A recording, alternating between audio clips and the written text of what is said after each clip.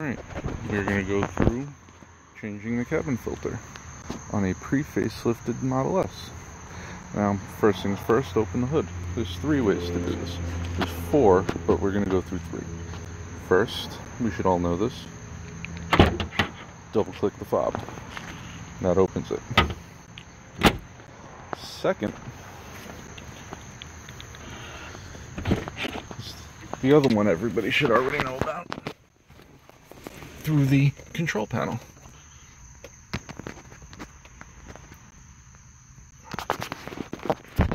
Go in, pop the front trunk.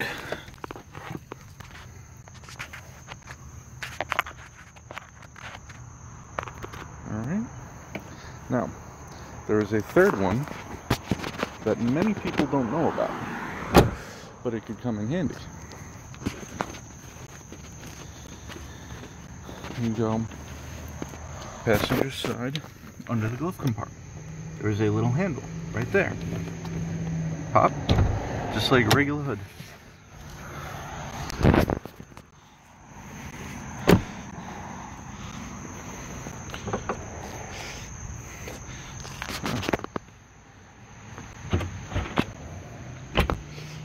We didn't. There we go. Now, you would have to push this button down, but I only had one hand, so I wouldn't be able to do that and lift the hood up. Alright, now that the hood is popped, we locate our cabin filter. It is right there. Go to the corner, pop. Run your fingers along.